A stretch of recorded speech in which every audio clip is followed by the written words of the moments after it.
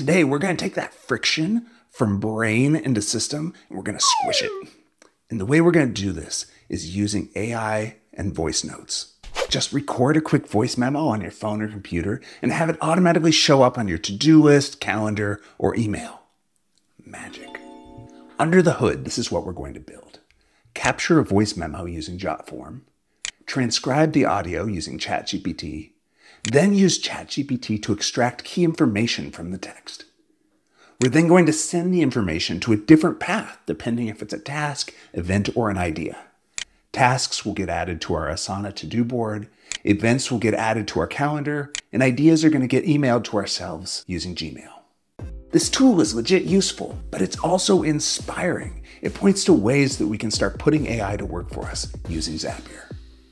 All right, let's get building. The first thing we're going to do is build the voice memo capture form.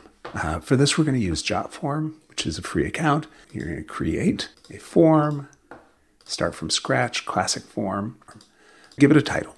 Bring in a widget for voice recording. And this is why we're using Jotform, because this widget is really nice. It can capture audio from a smartphone, from your computer, whatever. There's only one property we're going to define, which is the recording limit. These are 60-second voice recording clips. The other element we're going to add is a single choice field. And what this is just defining the type of voice memo we're recording. So this is ready to publish. Boom, we've got it. We've got a link that we can open up in a new tab. And here is our voice memo. Now I'm going to record 3 test records. Get webinar video to Matt by November 7th. And that is a task. Company all hands meeting on Wednesday at noon. And that is an event. Idea. What if we combined a pre-recorded webinar with an AI chatbot, both on the same page? And that's going to be our idea test record. Lastly, we're going to uncheck this box. This allows the Zap to access the uploaded voice memos, even when we're not in the Jotform interface. Now that we've got our form, it's time to start building our Zap. We are going to go to our Zapier home, click Create, and Zap. Now we could use Copilot to flesh this out with AI, but we're going to build it from scratch. And our trigger is going to be Jotform. And our triggering event is going to be a new submission. And for account, I'm going to use my personal Jotform account.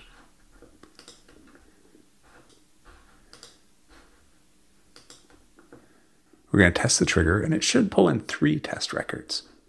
Submission A, B, and C. Great. Let's start with submission A. And we can see that this is a task. So it's going to be something that we're going to want to route to Asana. Now, our first action in the Zap is to create a transcription of the audio file that comes from Jotform. So we're going to use ChatGPT for that. And there are a lot of really cool event options here, but we are going to use Create Transcription. I'm going to connect it with my Zapier ChatGPT account. And the first and most important question here is, okay, where's the audio file? And for this, we're going to look up the audio file that's pulled in from our trigger. So here it is. Here's the voice recording. I'm going to click Continue. Now we're going to test the step. And this should give us a transcription of the voice memo. Get webinar video to Matt by November 7th. There we go. Now that we have a written transcript of our voice memo, it's time to take that unstructured transcript and extract key variables from it that we can then use in later steps in our Zap. And again, we're going to be using ChatGPT for this.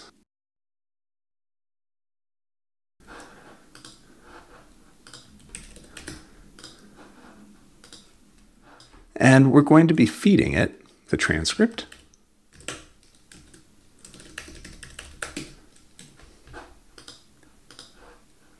And we're also going to feed it today's date.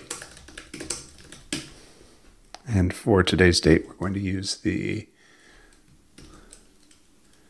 Zap meta human now variable, which just creates a variable for whatever day and time it is at this moment. For model, we're going to choose one of the latest ChatGPT models, 4.0 mini.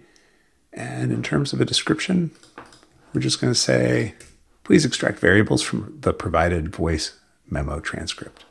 Now comes the real power where we define the variables. So the first variable we're going to define is name. And for this, we're going to define name as the name of the event. Let's do it in task, event, or idea in the transcript.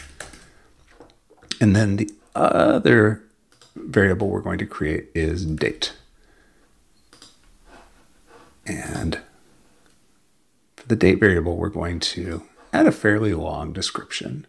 This is going to be just guidance. So like for today's date, use today's date to provide context. For example, Thursday of next week would be Thursday of the week after the today's date value. And add time of day or time ranges if they're provided. So if 5 to 9 p.m. is mentioned, include that in the response. And then we're also going to include some examples of the sort of output we're looking for. These outputs are ultimately going to go into Google Calendar, which does a great job of digesting naturally described dates and times. If we needed a different format, like month/day/year, we could include that syntax here. And then we're going to click continue. Now, when we test with our test record, it should.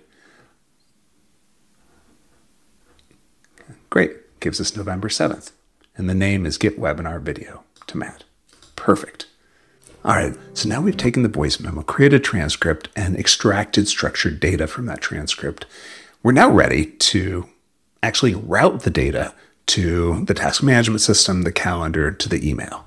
And the way that we're going to do that is with paths. Paths allow you to have a choose your own adventure story based upon various conditions.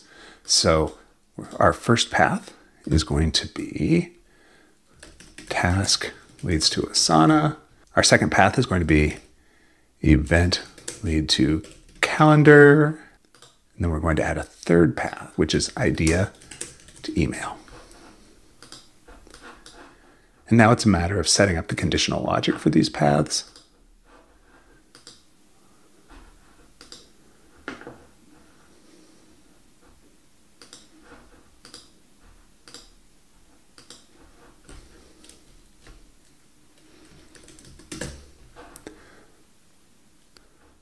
So this first one will only continue when the answer type includes the word task. The second one where it contains event. And the third that will only continue when the answer type contains email. So that's just a matter of setting up the tasks to Asana, events to calendar, and idea to email. So first we're going to do task to Asana. So our event is going to be to create a task and connect it to my account. Click continue. So our workspace, we use the Zapier workspace. This is my personal project. And we're not going to add it to a specific section. The due date type, we'll leave that and do at. And this is where we're going to pull in the information from our structured data, the date. And then in terms of name, this is where we're going to pull in the name variable. And for our description, I'm just going to pull in the raw transcript in case there's any more details there that I would want to find. All right, so we'll go ahead and test. And when I go into Asana, I see the task name, Get Webinar Video to Matt, with the due date has been added. And if we get into the details, it has the full transcript from the voice memo. Awesome. The next thing we're going to add is our calendar event. In this case, I'm going to move to our next test record, which you can remember it is a calendar event. So we're going to continue with that selected record.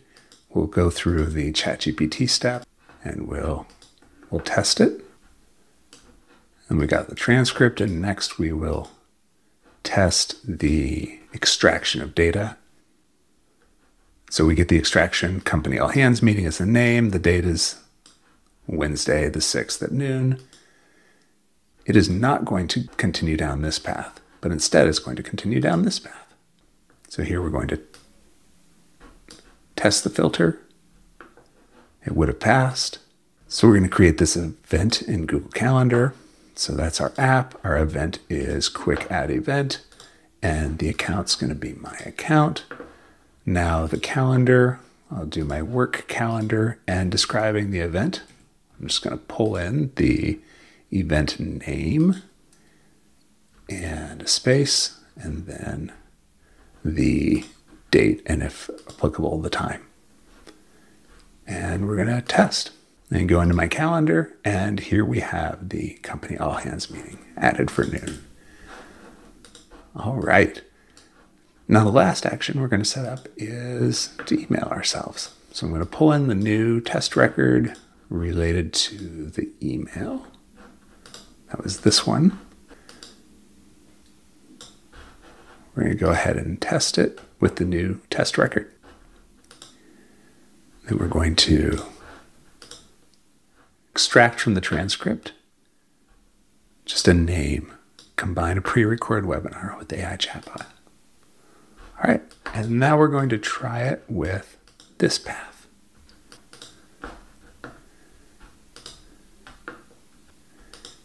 And in terms of app, we're going to, we could use Gmail, we could use email by Zapier, Outlook.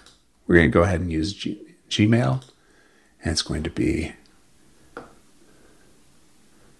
send an email. I'm going to use my Zapier account. Continue. The 2 is going to be my own email address, and the subject is going to be the name. And then the body, I'm just going to pull in the entire transcript in case it's a longer memo and there's some value in there. And I'm going to send that. I'm going to test it, and there we go. Combine a pre-recorded webinar with an AI chatbot. And I've got the larger transcript here. Success. Everything is looking good, so I'm going to go ahead and publish. I'm going to give this a name so it helps me keep my Zaps organized, and this will be Ideas into Action. There you have it. We've created a tool that quickly turns your ideas into action. Now, this is useful for personal productivity, but it also highlights the power of AI to build smarter, more powerful workflows on Zapier. We are in a whole new world of possibilities, and we cannot wait to see what you build next.